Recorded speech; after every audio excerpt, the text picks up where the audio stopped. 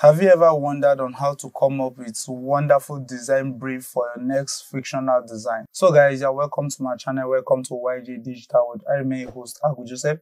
So on today's tutorial video, I'll be sharing with you 2 AI tools that can help you in actually coming up with good design brief for your next fictional design. So the first AI tool we'll be discussing on has to do with goodbrief.io. That's the name of the website. Okay, so I would like you to navigate to here where we have type and select a particular category of design you would like to work on. So for this tutorial purpose, I'll be making use of brand identity for tutorial purpose.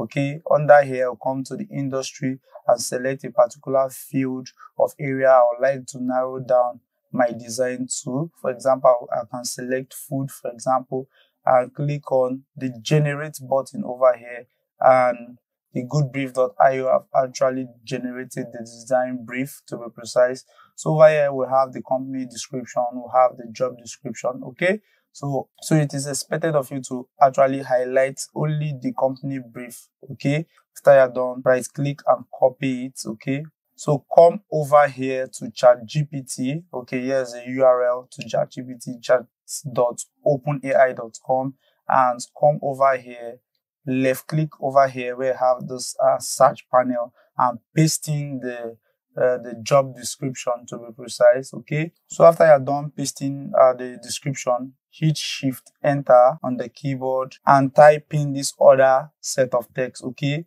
so the other set of text has to do with create a flyer design based on the brief provided. Okay, as well as providing the brand design structure, name and style. Okay, so I have to type in this other line of text. Okay, so that ChatGPT help me narrow down the design brief properly. Okay, after I'm done, I hit enter.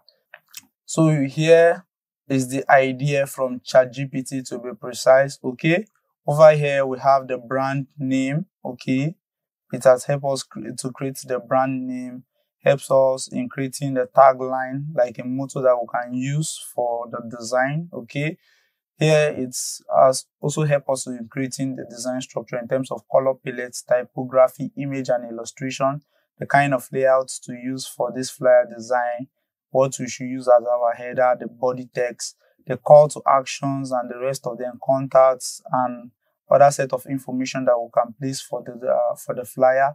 It has actually provided us with a concept on how to actualize the design. Okay, so guys, we have come to the end of this video. So if you do enjoy this video, do well to give this video a thumbs up, do well to smash the like button, guys.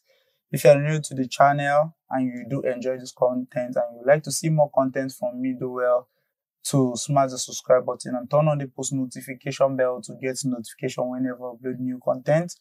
And if you're a returning subscriber, guys, thank you for always watching. If you have any question, any comments, you can leave your questions and comments in the comment section, and see you in the next.